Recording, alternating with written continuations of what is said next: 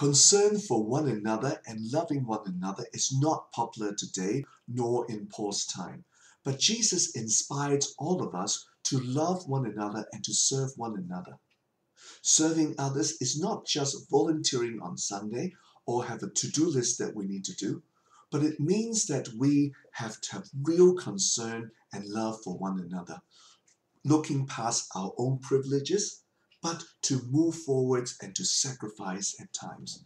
In today's passage, Paul teaches us there are three persons that has followed example of Jesus. The first person is Paul himself. He tells the Philippians that they should not be an athletes who've gone into all the training and wasted all of them.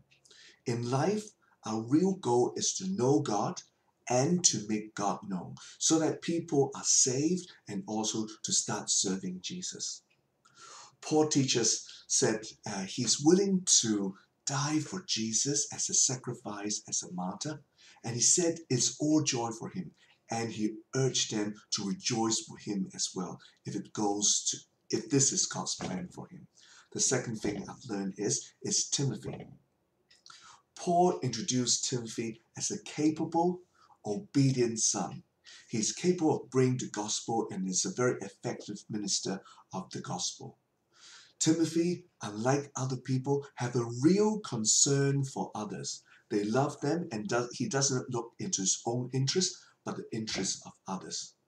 Paul said that Timothy is faithful and we should be like him, and people trust in him. The third person that we've learned is Epaphroditus. Epaphroditus originally is from the Philippi. He was sent by the church to Paul to help Paul for the news of the church is doing well and also to give him financial support. But when he reaches there, he was sick. But because of the gospel, he risked his own life almost to the point of death. And Paul said he's not only a brother, but a worker and a soldier for the gospel. My application today is Paul, Timothy, and Epaphroditus, they have the same attitude of Christ.